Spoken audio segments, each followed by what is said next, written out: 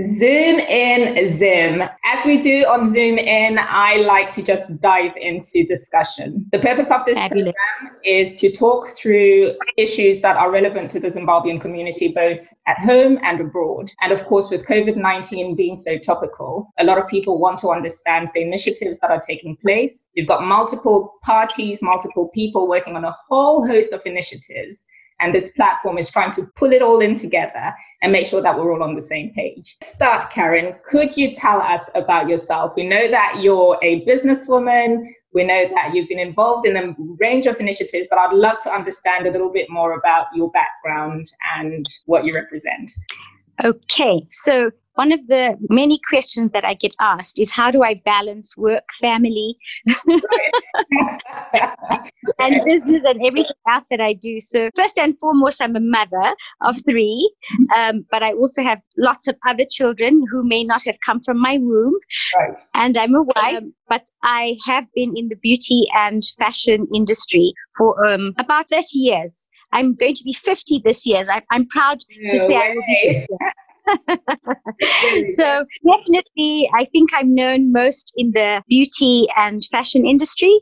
I've been in it for a long time. Really great to hear that off you. Most people who are on this particular COVID-19 page are curious to know what Zimbabweans are doing for Zimbabweans as it relates to COVID-19. So could you tell me a little bit about any contribution that you've made? When you heard that COVID is a pandemic, what was your response? Well, to be honest, initially January, when we first heard about it, we were pretty much relaxed and we thought, it's a cold and it's going to affect old people and it's not going to affect babies, etc. February came and still a little bit more relaxed, and, everybody was kind of saying, oh, shame, it's sad what's going on, but we're fine. And then a young man who I considered one of my sons as well, he'd gone to New York and he came back and he was tested positive, and he didn't survive. And with his death came a huge wake-up call for everybody, because he really was, at the forefront of so many initiatives. He was a leader in his age group. He really was a mentor even for a lot of people, and he was a role model for a lot of young people as well. So with the death of Zororo, it woke up everybody. In fact, it's almost like he was the martyr of COVID for Zimbabwe. So it's been widely publicized how the medical facilities in Zimbabwe were ill-prepared for Zororo's treatment. Yes. And of course, we are all grief-stricken. I didn't know him personally, but any sort of loss of life that could have been prevented is obviously very upsetting for us all. What was your reaction to the state of our hospitals? Well, it was clear that they were ill-equipped, that they really also, I think, got a shock at the severity of it, and they were not prepared. And with that in mind, using my network, I galvanized as many people as I could from, a cross-section, very broad, private sector, doctors, clinicians, IT people, financial gurus, pharmaceutical people, and we got together and brainstormed, and that's how we came up with a trust called the Solidarity Trust Zimbabwe initiative. And our main purpose at that time was to see how we could lobby the nuns of St. Anne's to reopen the hospital and use it as a COVID center. As you know, St. Anne's has been closed for about 7 years. So it was a concerted effort. We were very blessed that there were a couple of people within our group who knew the sisters, and so began the negotiation, and it's now going to be ready to be opened to the public, to everybody, and it will offer 100 beds as well as an ICU and an HDU. With that process going on, we then, within the group, we realized that the network was so fantastic and everybody was coming together in the most magnificent way. It's just been so humbling to see how Zimbabwean people, once they get together and they have a common purpose, it's fantastic. So with that happening, we then decided that in order to get it up and running, St. Anne's was going to require quite a bit of funding. We realized that we cannot do it alone. We need to partner with government. And with that in mind, we then got an MOU signed with the Ministry of Health. In doing that, it has has opened up the possibility for us to also, as the trustees, take on about another 5 hospitals around the country, so that it's not just Harare. So we've got Bulawayo, as well as Yishavane, as well as Victoria Falls, Gweru, Mutare Infectious Disease Hospital. And there are other groups who've also come on board, and they've taken on some other hospitals as well. So it's been quite a journey. And we have, within the group, a lady called Ethel Kuhuya, who is a data analyst and guru, and she created a platform for us to be able to hook onto the 2019 call center number, a hotline number, and it's the national hotline number that will be live. We'll be able to do triage. So if somebody calls the free hotline number, they can speak to a nurse. If they've got symptoms that have been escalated, they can then go onto a doctor. From the doctor, if they need an ambulance or they need testing, they can go to them. That in itself will be amazing in order to get them to stay at home and not just rush to go to a center and possibly cross-contaminate or infect other people. So the hotline is going to be critical to making sure that we prevent the spread. So we've got a number of initiatives as SOTZIM, that's short for Solidarity Trust Zimbabwe, we are addressing for COVID. And that's a really important point that you raise around, people not leaving home unnecessarily. And of course, for most people, at the point that you think that you might have an illness as severe as COVID-19, your instinct is to want to go and have that checked out by a doctor. But then we as well live in quite communal societies. So that risk of cross-contamination is real, both at home and in a hospital. What are your thoughts around how our culture is set up to kind of drive some of these global initiatives we're seeing, such as isolation? It's a huge challenge. I always say to people that in some of the European, countries where they're not as touchy-feely and huggy and kissy, or they don't have Mikuya and Sekuru and Muzukuru and, everybody living in the same house, it's not surprising that some of those countries have lower mortalities and lower, numbers. So in Zimbabwe, it is very difficult. And I think, thankfully, a lot of the population is Kumusha. And Kumusha, they will struggle more with the economic hardships, more than COVID, for example.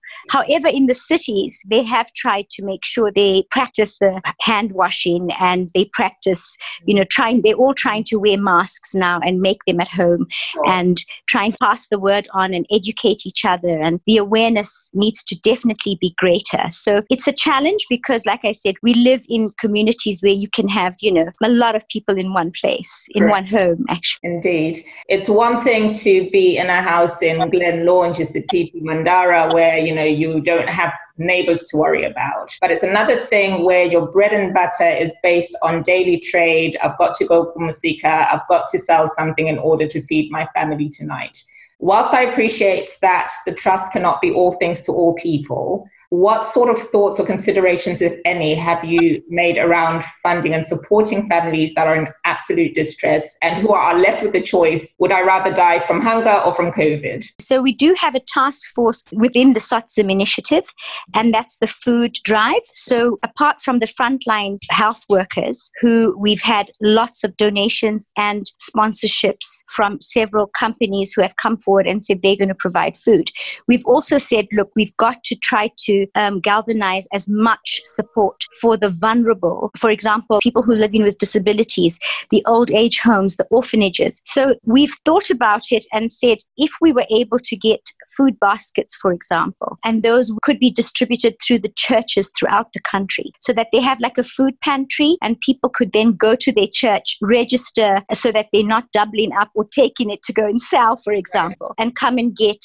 a food pack. There's a lot going on, not just within SOTZIM, but within lots of different groups in the country like CZI and Business Fighting COVID.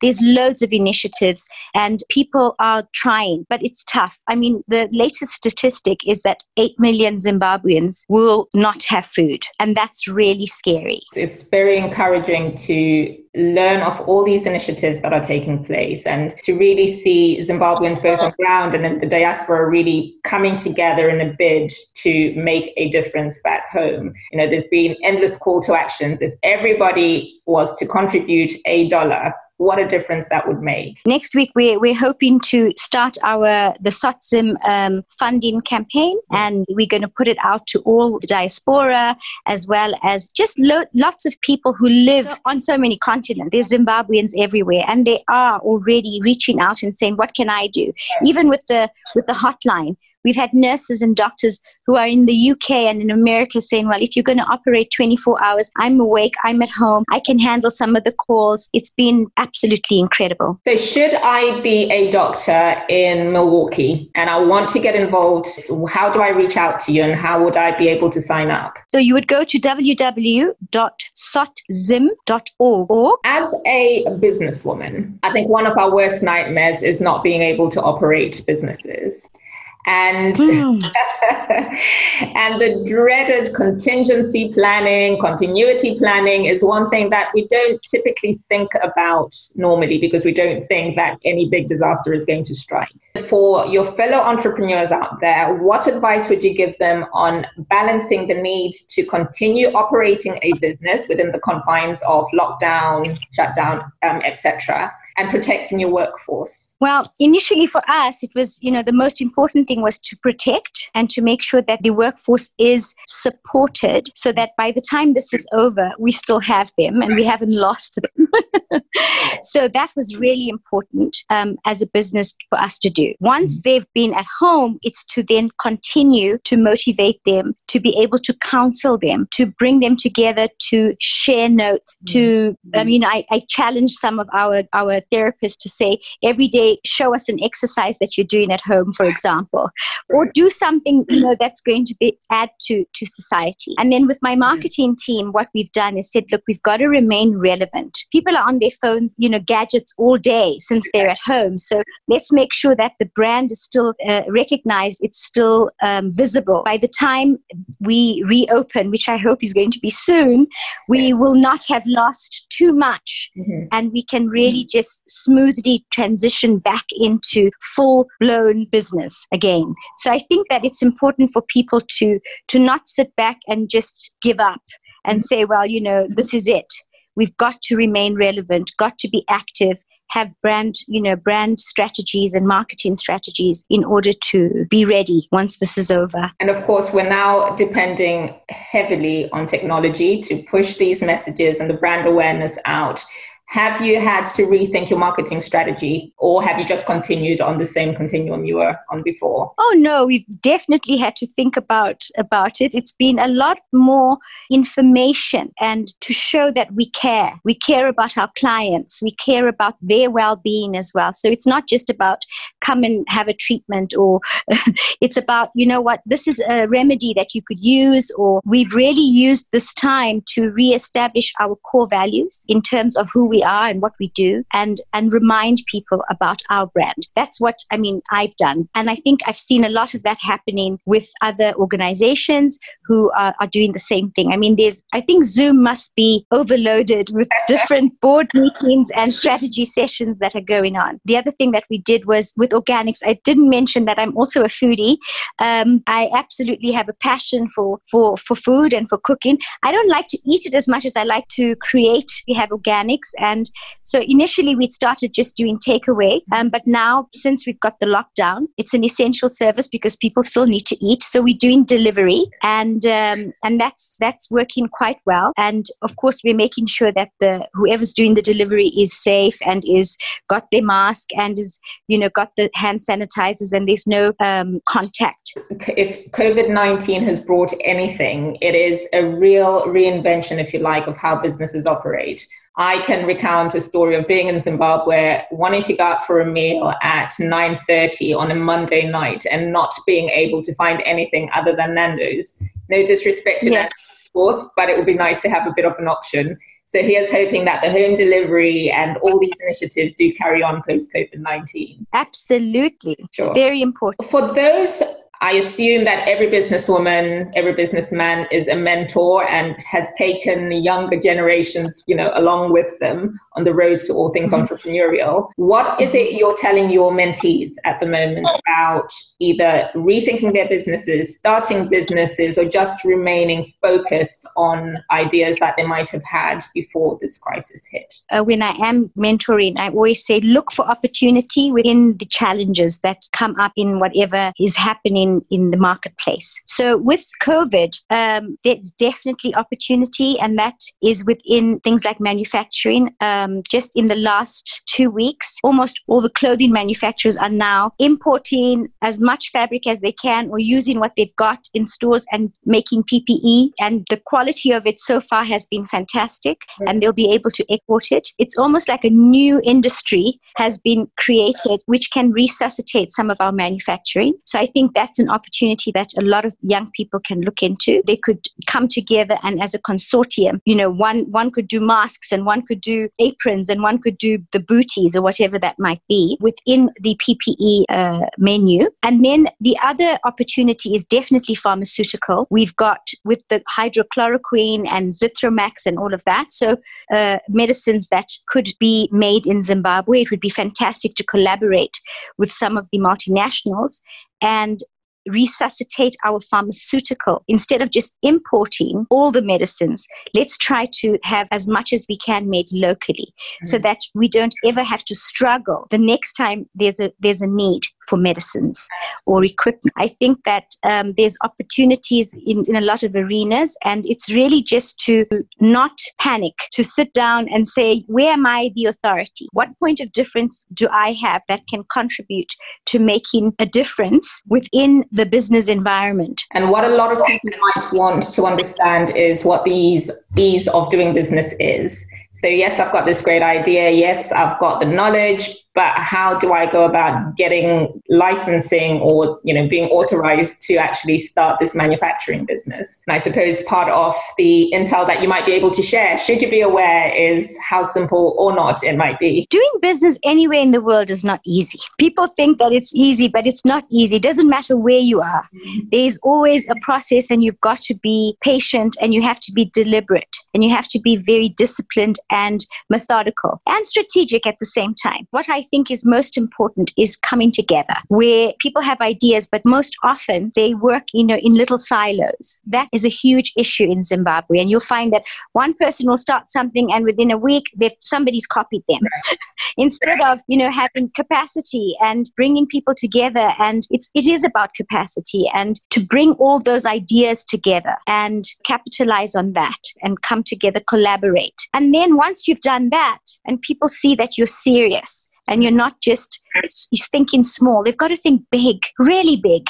And, and then take your ideas to some of the corporates that are out there who are constantly looking for talent. I mean, we've got the most amazing, our human capital in Zimbabwe is amazing. And you've seen that from just around the world, people who've left, but even the people who are sitting here, talented, really well educated. The opportunity, for example, just with call centers, we could offer and export our services, like financial services, using call centers, legal, telemedicine. There's so many that can, and it doesn't have a lot of capex that's required to do that, because the human capital is there already. So it's just a matter of capitalizing on that. Very good. Well, that is most insightful for those of you who are thinking about business. It sounds like you're getting free advice right here from none other than Karen Mutasa. Karen, my final set of questions to you. You mentioned earlier on about managing work life, being a mom, being a businesswoman. What is your biggest challenge in making sure that nothing suffers in the process of trying to do it all? A lot of prayer. Right. I think that, again, it's a team effort. You know, I'm very blessed. I have a very supportive family, and within that structure, wherever I need some subsidy, whether it's with the family or picking up the children from school, most of the time I don't have to do that. My husband's amazing. He does a lot of the drop-offs and pickups, and, you know, spends time with them as well, even though he's a very busy guy. But they do caution me when I'm out of order. Like, we're not allowed cell phones at the dinner table, so that we make sure we have family time. And, you know, I tend to work very late into the night, because I wait until I've done everything that I need to do that's required of me for my family. They are my priority at the end of the day. Well, you my were family communicating late last night, weren't we? So I think it might have been midnight. 2 a.m. where I am. Sure. In fact, my team at all the businesses, they get such a shock when they wake up in the morning and they see some email or message that's come through at 3:00 in the morning. So yes, I'm blessed that I'm able to have the energy, but I think it's because I'm passionate about everything that I do. If you're passionate, it becomes fun. Very often my husband, when he sees me hectic and going crazy, his question is, "Are you having fun?" Right. And I'm like, you know, I don't know about that, but the passion to do the things that you like to do, and for me, the passion to make a difference in my society, within my family, within the country as a whole, is huge. Fantastic. It's huge for me. And it's evident talking to you. I am big on leaving words of encouragement to people who are watching this. We're all in this COVID fight together. It's affecting people in a multitude of ways. And with all the negative press that's out there and scary statistics we're hearing, what would you say to your fellow Zimbabweans just to lift their spirits up? Okay.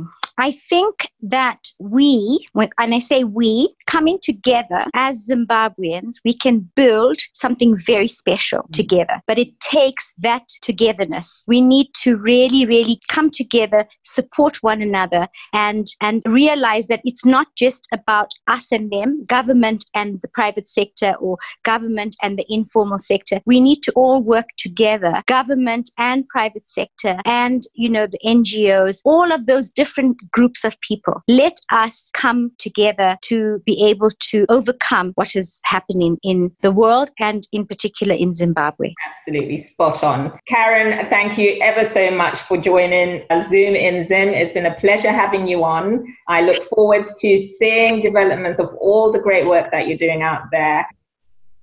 Fantastic. Thank you so much for the invite. It was a real pleasure speaking with you. Likewise, Karen. You take care.